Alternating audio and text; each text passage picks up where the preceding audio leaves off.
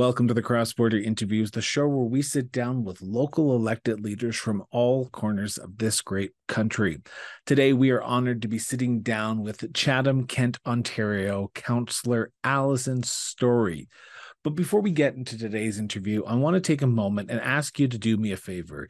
Hit that subscribe button wherever you're listening to this today, whether it be Spotify, Apple Podcasts, YouTube, if you're watching this, because you don't want to miss more great content like the one you're about to see today. Your dedication to municipal issues is what keeps us going in some sense, and it helps us to continue to grow and bring more great content like you're about to see today. So with that, thank you so much for tuning in. And now on to our interview with Councillor Alysson Storey. Councillor, I want to thank you so much for sitting down with me today and talking about yourself and talking about the community of Chatham-Kent. But I want to start with the big question that I've asked all my guests who's ever come on the show. So you're no exception to this first question. Where did your sense of duty to serve your community come from? Well, I want to thank you, first of all, Chris, for the invitation. I'm really looking forward to our discussion and all the work you're doing to share municipal issues across the country and around the world. So thank you for doing that on our behalf. But for me personally, I think my sense of duty to serve really came from my family. My dad, my grandpa, my mom, my grandma, both my grandmas, they were all in service clubs. And primarily in Rotary, actually. And I am also a Rotary member here in Chatham, the Rotary Club of Chatham. And I watched them growing up. And it actually wasn't an actively conscious thought. I just grew up watching my dad go to Rotary meetings and coming with him to Rotary events where they would, plant trees or help folks who were struggling, or, one of our primary goals with Rotary is to eradicate polio. So working on polio eradication. My mom was in the Maycourt Club, which is a similar service club. I'm not sure how widely spread the Maycourt Club is, but that was a local service club for women who ran a thrift shop and really advocated for kids and education. So it was never really even talked about as an option, to be honest. It was just always something that we did. And so growing up, that was just something that our family was part of our daily lives. So when I got older, I kept that sense of service within me. And when I moved back to Chatham, because I went away to university, then I lived in Toronto and I lived overseas, and I returned to Chatham-Kent about 15 years ago now. And when I was settled, I realized that I wanted to do something similar. So I joined the Rotary Club, and that really helped build my leadership skills. I was president of the club, and the different responsibilities within that club helped launch me into more community advocacy. So that was definitely the seed was planted with my parents, who were always really community minded and still are. And what I wanted to continue to do that. So that was the general sense of service for me and my family. But I think maybe you're also asking, was there a turning point where you really decided? Which I was about to get into. But before I get into that, so you decide to get into the political realm. But I got to know, was politics discussed at the dinner table? Because I came to politics in Ontario as well, so I know Ontario quite well for municipalities, because my aunt was the mayor of Scugog. I ran for municipal politics in Clarington, Ontario. My grandmother ran, so we had a long line of history with politics, and it was all levels of government: provincial, federal, municipal. But for you, you make a decision to run municipally. So I've got to ask, were you interested in municipal politics prior to entering municipal politics, or did it come later to life that I've heard from countless stories across Canada? It's funny. We did not really talk politics a lot around the dinner table. We talked about current events. I come from a very, we read. My family reads. Every room in all of our homes, there are stacks of books. My TBR, to be read pile is never ending. We subscribed to multiple newspapers growing up. So every morning, all of us are around the table reading the London Free Press, the Globe and Mail, the Chatham Daily News, the Detroit Free Press, because my mom is from Michigan. So we are news junkies. And so I still am. We still are. So we didn't necessarily talk about politics specifically, but we talked about what was going on in the world, locally, provincially. So I wouldn't say that we were political junkies per se, but we were definitely big consumers of news, which of course has politics as part of it, but it wasn't necessarily an active discussion about politics per se. So, but I think as an elected official, you clearly need to be informed about what's happening both in your own backyard and globally, because as we know more than ever, global forces impact us locally in a big way. But we didn't have a strong political bent in our family. This is what's so interesting. As far as I know, I don't have any elected officials in my family. I am the first one that I am aware of in our general family tree. But my dad, I mean, my dad is so funny. I love him dearly, but he's a man of few words. And when I ran for a councillor here in Chatham-Kent, my dad said to me, "Oh, well, you know, Grandpa Joe was an alderman." I was like, "What?" I'm in my 40s. He never bothered to mention that my grandfather was actually an alderman, which was essentially in the 50s and 60s. That was a reference to a councillor for the city of Chatham. And so then they only had 1-year terms, which blows my mind, but they had 1-year terms back then. And so he was an alderman for like in the mid 50s. So so there was one person, my Grandpa Joe, who was also extremely community minded in Chatham. He was an architect who designed many of our most, I think, important buildings in southwestern Ontario and in Chatham. But so my first council meeting, I looked, because we have all the little council meeting photos all along the hallway leading into the chambers, and I actually found him in the 2 photos right above the door, ironically, where you walk into the council chambers. Wow. And I would never have looked, because I mean, there's a lot of these photos, right? And I would never have looked at those photos otherwise. And now I see his little face and his little body along with the council chamber photo. So I do have one person, but it was never even talked about before I actually was elected. So I've got to ask this question then on that story just alone. Does it give you a sense of awe that you're making decisions that your grandfather at one time probably was dealing with? Because let's be honest, the changes in our communities, our changes in our governments are substantial, but the issues are still the same. You're still dealing with roads, you're still dealing with garbage, you're still dealing with water mains, and you're looking at issues that your grandfather would have looked at 50, well, now 70 years ago. So is it kind of serendipitous and going, I'm in my grandfather's shoes right now? it is. It really is. It's such a neat connection. And he unfortunately died very young. He died only a few months after I was born. So I never got to meet him or get to know him. I was just a newborn. But to have that connection to him is really special. It really is. And what's even more special, another layer, the council, the civic center, our city hall, he designed that.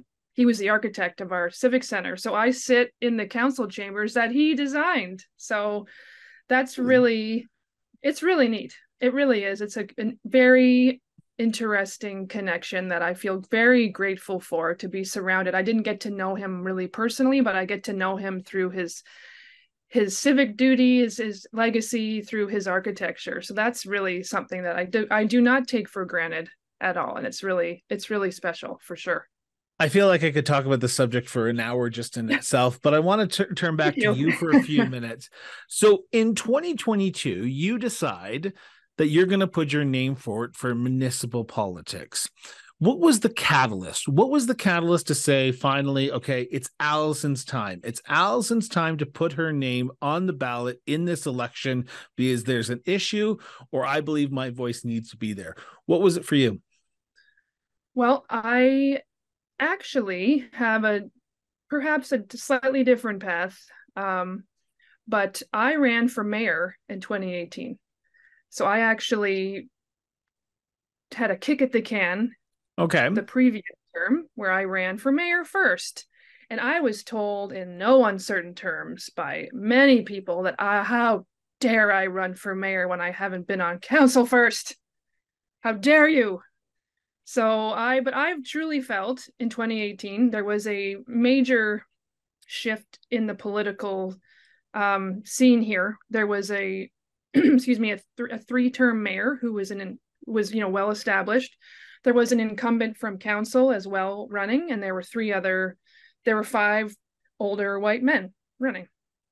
And I felt that I had a voice that was not being heard, that I represented folks that were not being represented at the council table.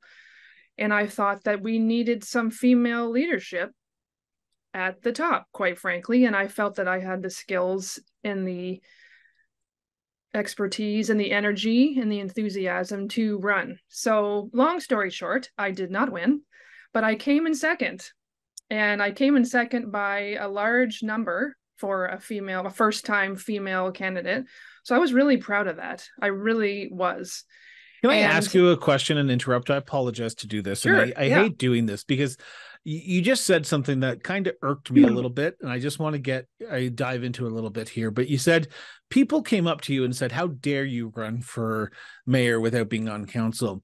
Now, I just sat down with four amazing councillors from across Canada who happen to be women, and they talked about their experiences. Now, I see that you're wearing a Madam Premier shirt where a woman's place is in a council chambers. I think it says a legislature in the House of Commons. Yes. Yes.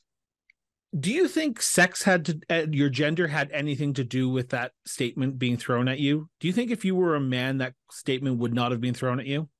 Honestly. And I apologize I ask it that way. I find that a fascinating statement that you made. And I just want to know, where do you think people were coming? Where is it just your inexperience, or was it possibly your gender playing a role in there? Well, I think, to be frank, I think it was both. I did not have the traditional council experience that traditionally we expect for candidates.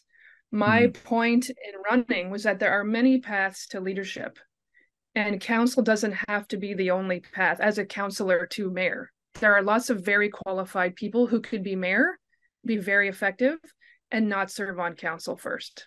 I also had worked for this municipality for almost a decade previous, so I was well versed in municipal operations, but that is another story. So I had very much a strong knowledge of our municipal organization corporately as it was. But I felt, well, I mean, we could speak for another hour on this, because the statements that were made to me, the things that I was subjected to as a solo female candidate in that race were offensive and beyond belief, to be frank. And I was told flat out from someone that women couldn't be mayor. Which is, I mean, that's just ridiculous. So I just say that because in 2018, there were folks who were flat out telling me that women couldn't be mayor. And that's maybe because there hadn't been a woman mayor in like 20 years. We've only had 2 female mayors in 200 years of Chatham and Chatham-Kent. So it's not like we've seen a lot of them yet. I feel like I'm going to have to do another Breaking the Glass Ceiling with more female councillors and mayors, because I think this story is something that we need to talk about a little bit more. But I want to get back to 2022 now. So you lose, and I say lose because at the end of the day, you came second, but you lost the mayoral election in 2018. In 2022, you decide, I'm going to put my name forward again, but this time I'm not going to run for mayor. I'm going to go and run for councillor. What was the decision about making that step from mayor to councillor? Well, at that point, it was a few different things. I did not expect to run again in the near future. The running for mayor was so toxic. The experience was so, I mean, it was amazing, but also deeply unpleasant. Like the harassment I was subjected to as the female candidate was really, it was really damaging and traumatizing. So I did not expect I wasn't sure I would ever run again after that experience. But enough time had passed, and there were really two issues that galvanized me to run in this particular election that I felt were not being addressed at the time and that I wanted to put forward and shine some light on. So there were issues locally that I wanted our community to pay attention to. And I felt that if that's what I wanted, I needed to put my money where my mouth is and run and raise awareness about these issues and start talking about them. But I could just jump back one quick second, because there wasn't also the political reason why I ran. I was given an opportunity that I never would have wished for, what I would never wish on anyone, but which started showing me that my voice mattered and that I could do hard things, to use the title of a popular book right now. But a close friend of mine was killed in a car accident on Highway 401, which is in Ontario, the main highway that goes the length of the province on the southern border. But she and her 5-year-old daughter were killed in a crossover collision, and her 6-year-old son was severely injured. And that happened in 2017. And the reason why that collision occurred because there was no median barrier in the 401 to prevent cars from crossing over. And there's a median barrier between Windsor and Tilbury, and then it starts again at London. But our whole section was empty, and there was constant crossovers and multiple fatalities. And the government of the days, because there were multiple, never did anything about it. So I did not accept that result. And it was born out of a horrible tragedy that we still all feel the effects of. But so I started lobbying government, and I had no idea what I was doing, quite frankly, but there was a group of us that I helped lead, that we went to Queen's Park. We lobbied ministers of transportation. We had social media campaigns. We wrote petitions. We did all sorts of things. And I was told over and over again, the government's not going to do this. They don't have this is not a priority to build this infrastructure in Chatham-Kent. Save your breath, save your time. Well, long story short, we got a commitment to build it, and it is starting to be built. There's already a section built in the western section of our stretch. So there's a message I can send, is that you don't give up. And if people tell you you can't do it, often you can. You got to work your tail off. But that was really the shift when I thought, oh my gosh, I can actually have a positive impact on my community, and in this case, save lives. But it doesn't have to be something quite as dramatic. It can be something in your community, like a school closing, or clean water, or a road being improved. It can be any number of things, a library staying open, what have you. But that was the first time in my adult life that I ever thought I could run for office and have a voice and help other people. So that, until then, it was really quite recently that I even thought I could be an elected official. So just to add that into my origin story. I appreciate your honesty and your candor there. You were coming up to 1 year in being in office. So last October you were elected. We are airing this in October. So you are 1 year into your first term. Is it what you expected? Is the job of a municipal councillor what you expected prior to being elected to being here now 1 year in? I would say yes and no, which is probably the least favorite answer from a podcast interviewer, but I would say or a politician. That's right. Yeah. You're talking out of both sides of my mouth. But truthfully, I would say the majority is quite similar from what I expected. We do a lot of community advocacy. We have a lot of different discussions about local issues. We have from very day-to-day items up to really big infrastructure, substantial issues that affect our entire community, because we are a single-tier government versus a city or a town. We amalgamated in 1998 from 23 municipalities into one. So that is a unique situation that the municipality of Chatham-Kent is in. So we have a lot of different needs in a lot of different areas. But the one thing I will say I did not expect is the vitriol.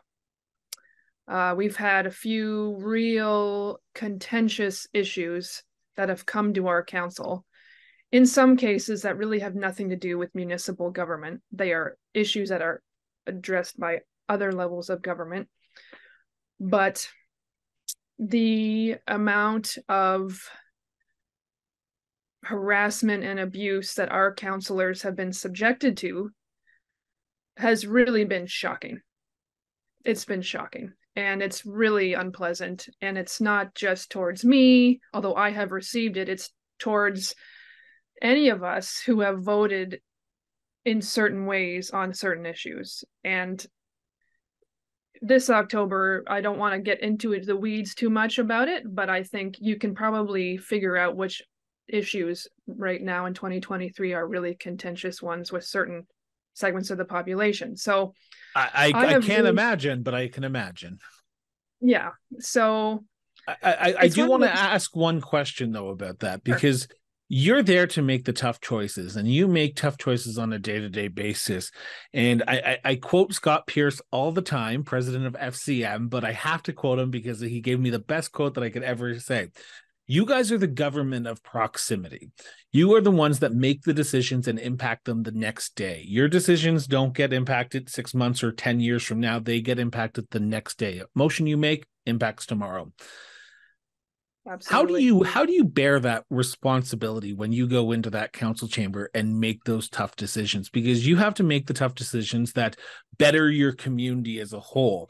And I speak as Chatham-Kent as a whole. How do you see yourself in ensuring that when you go in, you're making the right choice that's going to benefit the entire community and move it forward, without forgetting about the people also that it could impact, whether it be financial issues, whether it be service level issues? Is there a balance that you put on yourself and a weight that you put on yourself? Absolutely. There are huge decisions that we make that affect people's everyday lives, from small to major. And it is a lot of pressure. And I think, I mean, I can't speak for other counselors, but from what I can tell, we all take that very seriously. That is not something we take lightly, the decisions that we make every week at the council table. So for me personally, and I want to give a shout out to President Scott, because I am a new board member at FCM, and Scott is amazing, and he is such an amazing representative, and I have learned a lot from him. He is he's a rock star. So, but he's absolutely right. We are the government of proximity, and most folks don't often understand the different levels of government and who does what. And so we're often the folks, you're not going to often see the prime minister in the grocery store next week. You're going to see me probably, or at the gas station, or at the public school meeting, or what have you, right? So if you have an issue, you're going to probably, and you see me in the street, what have you, you're going to ask me about it, whether it's federal, provincial, or otherwise.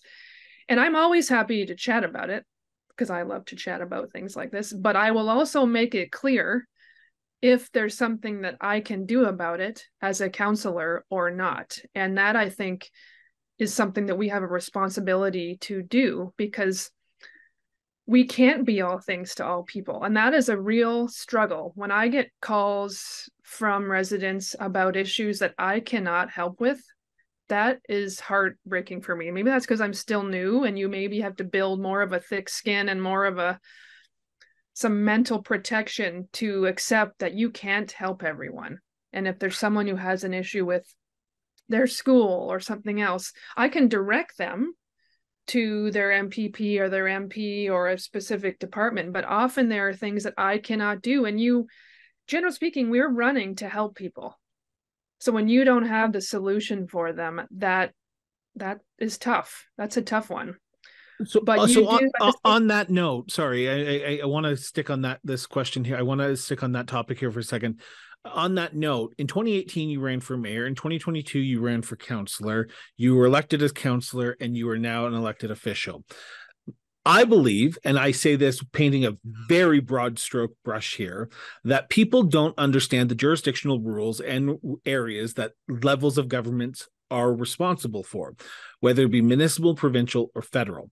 And I don't think they don't know. I think they don't care, because I think they, like you just said, they come to you, they want you to fix it as an elected official.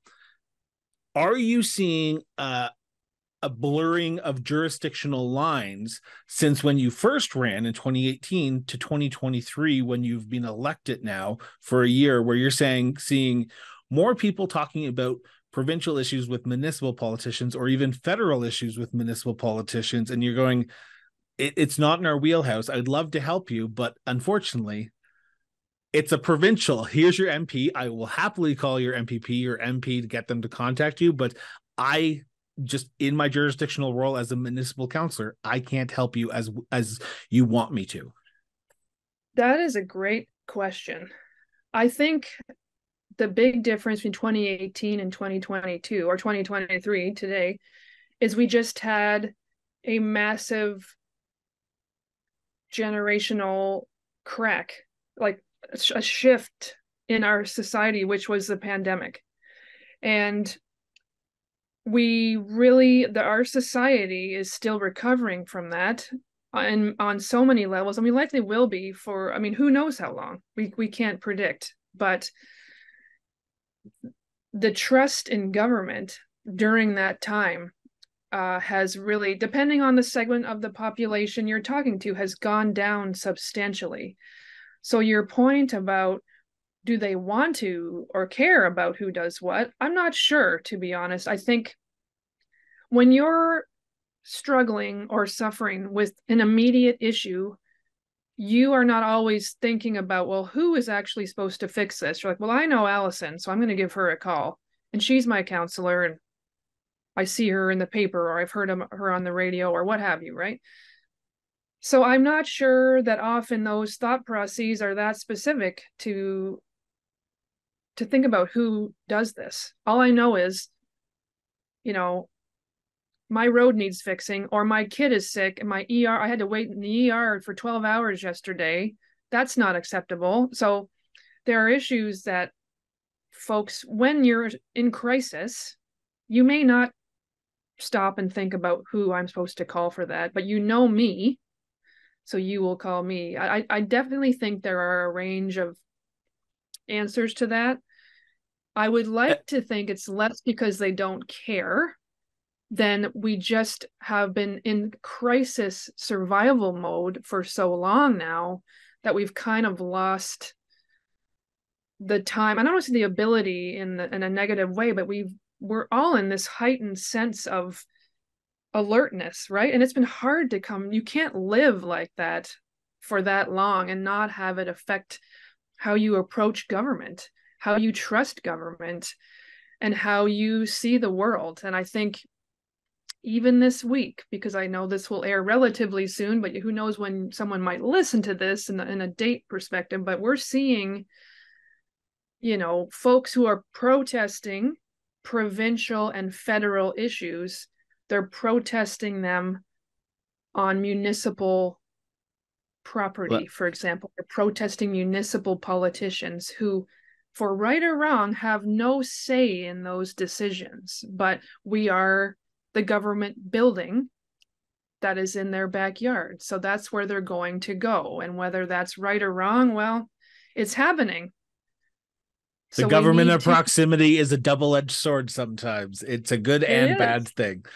I just realized we are at a half hour, and I haven't even gotten to my second segment yet. But before I do that, I do want to ask this question, because I ask this a lot, and I don't think people take into consideration this question a lot. Now, you are a local official. You make a decision, you're in the grocery store the next day. And I can imagine that wears on people, because you as a counselor are not full-time. You make the job what you want. You could do it 24 hours, 7 days a week, but you don't get paid that. But you're on 24 hours a day, 7 days a week. You go out, you are an elected official. How do you balance the public life of a municipal councillor in a small town or a small community like Chatham-Kent? And I know geographically it is a large area, with just being Alysson, because you want your downtime too, but you can't just go run in to grab milk one day at the grocery store without taking 20 minutes or 3 hours to do it. So how do you balance the life of a municipal politician in a local setting? Well, it's certainly a work in progress, Chris. I mean, and you can ask me again in 4 years if I, how that works. But a year in, it's definitely something that I am still figuring out. I don't mind it, to be honest. I enjoy talking to people. I mean, I think the nature of many folks who run for elected office, if you don't like talking to people, you are probably not really, like, it's not going to be a good fit for you, because you are on a lot of the time. And I have not been overwhelmed like the paparazzi showing up at my door kind of thing. Like, I have not found that to be a real issue yet, generally speaking. And if I have to be somewhere and I can't speak to someone, I will tell them that. And usually they're fine with that. I'm on my way to a meeting, or I'm sorry I can't talk to you right now. Here's my card. Can you please call or email me and we can talk about this at length.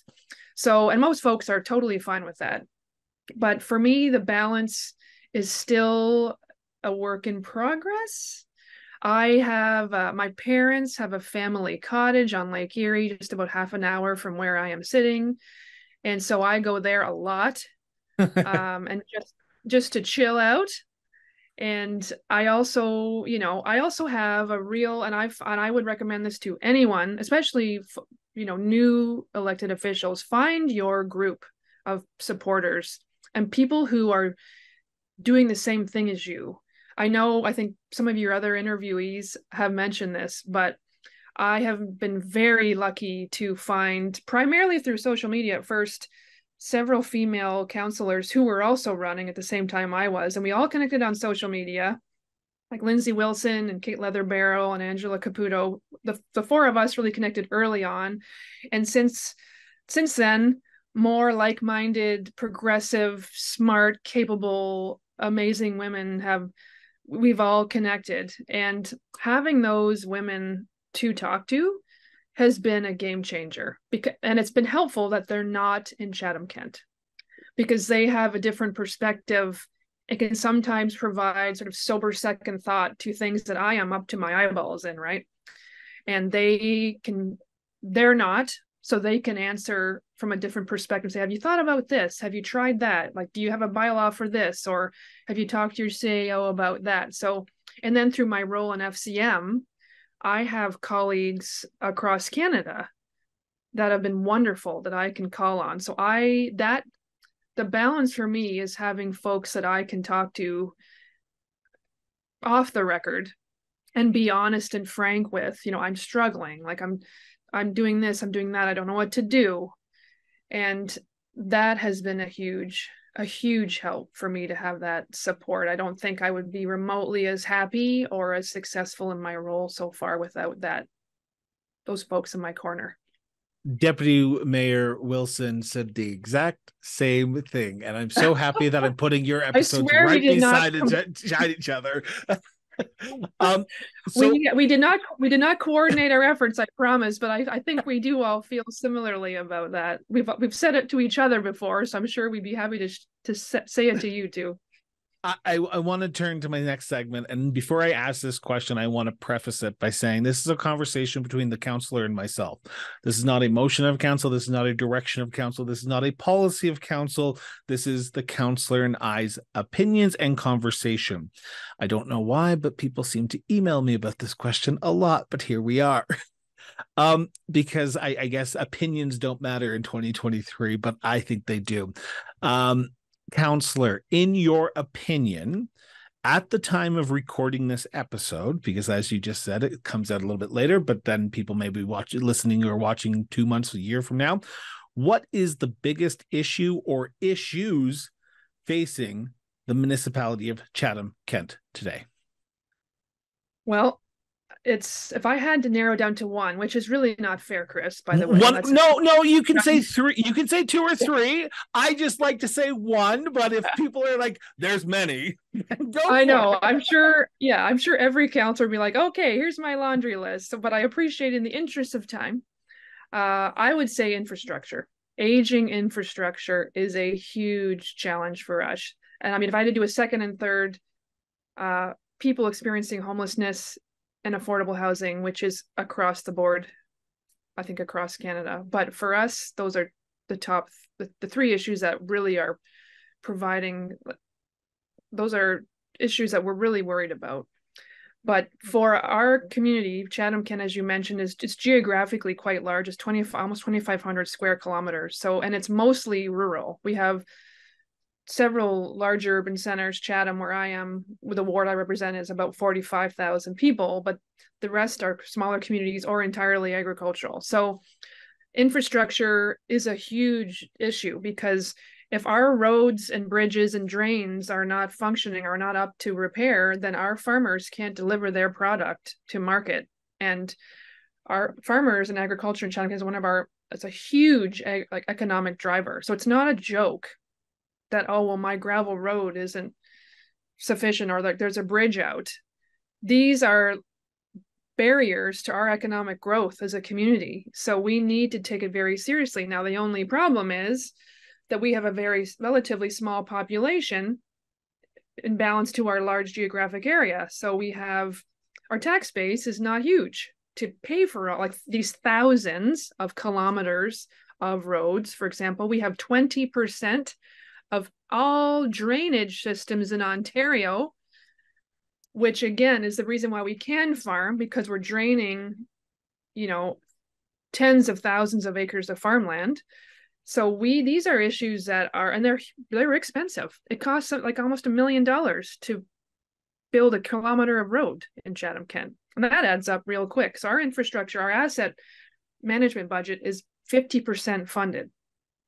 So we have to make the tough decisions every budget season, almost every council meeting, quite frankly, about which roads we can repair right now, which bridges we can repair right now, which drains need assessing right now. So, and that's just that infrastructure piece. We also have, I mean, like many communities, the post-war boom is where you saw a huge amount of growth, and you saw a lot of civic buildings being built, like libraries and city halls, water treatment plants. These are all things that were often built in the big growth spurt that a lot of our communities saw after the war. And now, well, that was 70, as you said, 70, 80 years ago. And these buildings are getting older, and they need more repairs, and they need more upkeep. And again, that costs money. So a lot of these things are all happening at the same time, which is a lot of pressure on our budget. And we have a situation where we had a relatively, compared to previous years, a larger tax increase last year in our budget. And I don't see how we avoid that moving forward. But high taxes are something that I get calls about all the time from folks. And it's a real balancing act to figure out how to address that. And especially with government downloading from other levels of government, pushing that all onto our plate, we're having to pay for it, and it's not cheap. So that is a huge issue that I think we face. I think about it almost every day, truly. And it's definitely something that is not going away anytime soon. So I'm going to ask you to take off your counselor hat for a second, and I want you to put on your FCM hat for a second. Ooh, yay. Okay. Yeah. So FCM has been calling for a new fiscal framework for municipalities across Canada. And I know you guys just recently met virtually. It was supposed to be in Yellowknife, but due to the wildfire situation, it had to be turned virtually, which is still great because you still were able to meet. I just got to ask, what are you looking for? So you talk about a new fiscal framework, and I've asked a lot of your board members this exact same question. Councillor Jeff Barato from Winnipeg, I just asked him. I ask every single FCM board member who comes on the show this question. What type of fiscal framework are you looking for, and what are you looking from the province and federal government to help municipalities with?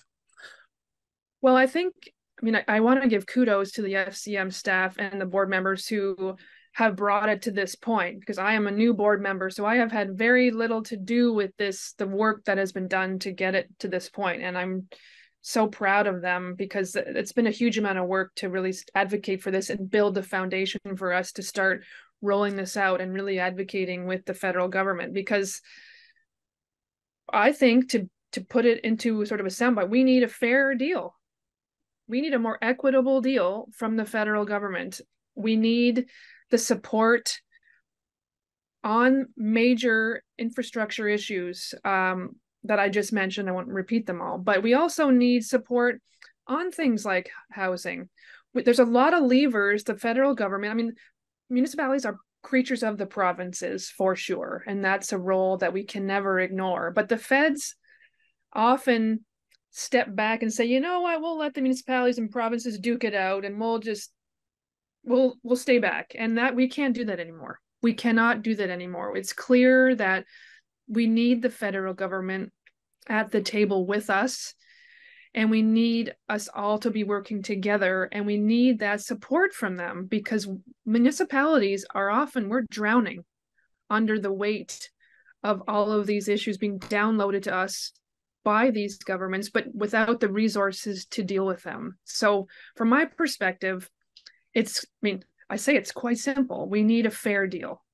And I don't think we have it right now from the federal government. And I can't speak to our advocacy efforts, because we really are just starting the public work of doing this. And I'm really looking forward to our advocacy days in November, when we go to Ottawa and we talk to our federal counterparts.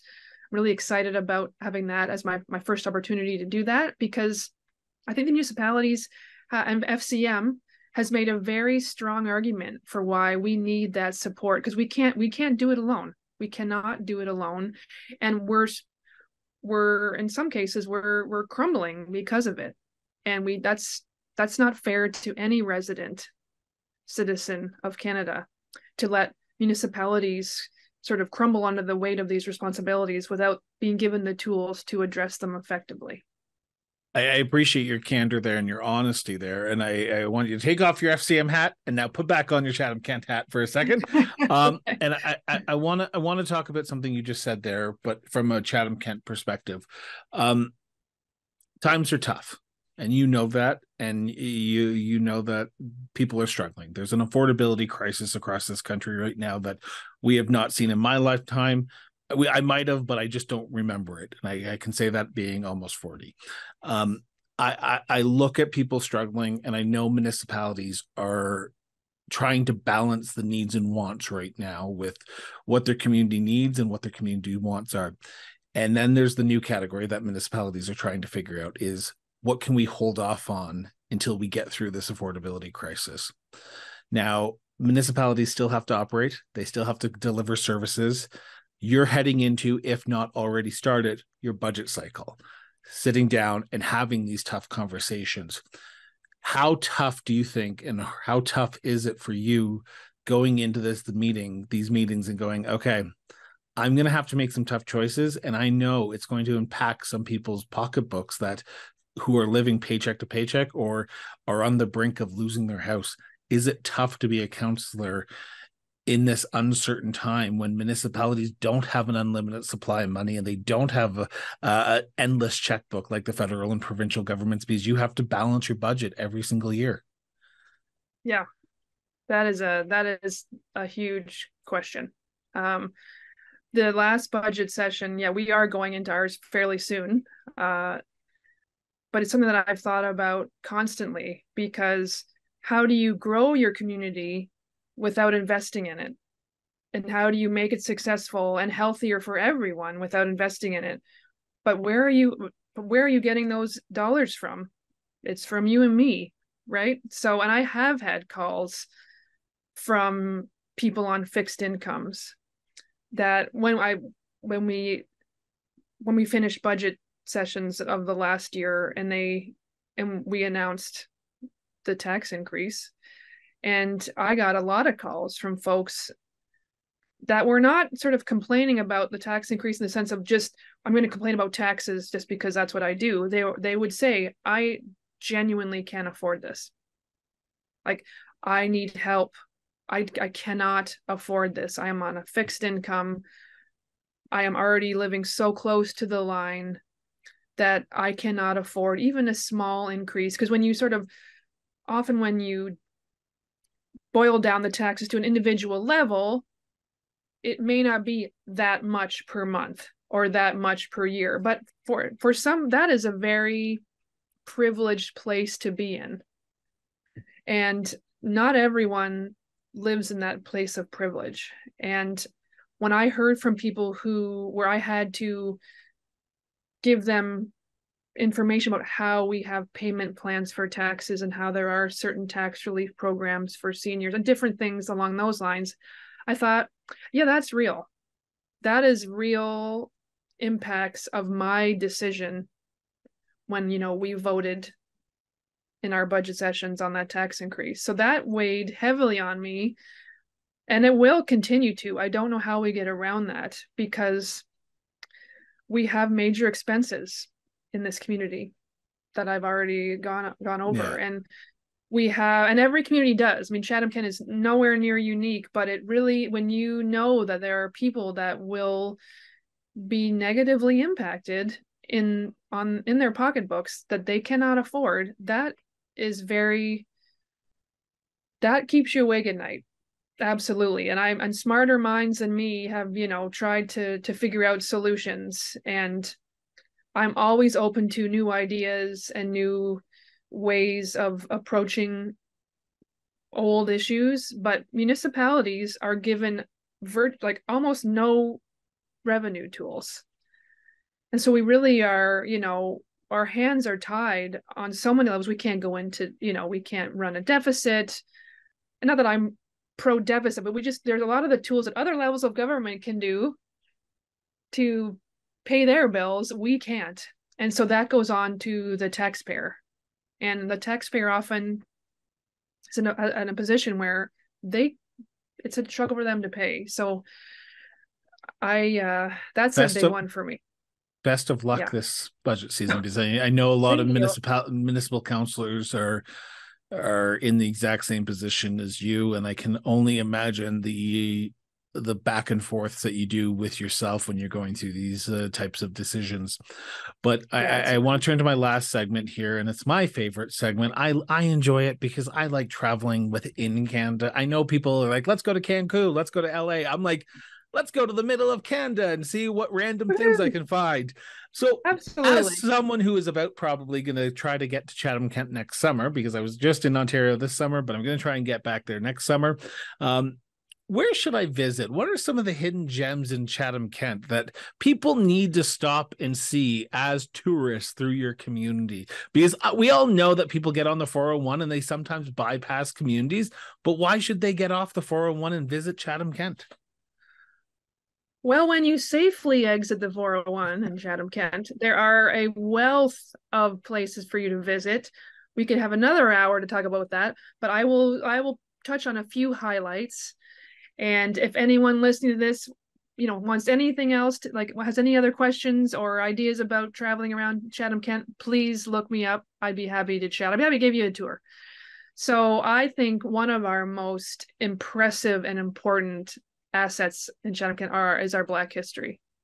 We have 3 major Black historical sites in Chatham-Kent. The Buxton National Historic Site was founded by people who were enslaved, escaping the U.S., primarily leading up to the U.S. Civil War, and that is still that still exists. Buxton is a small community, just about 10 minutes from where I sit, and the descendants of former enslaved people still live there.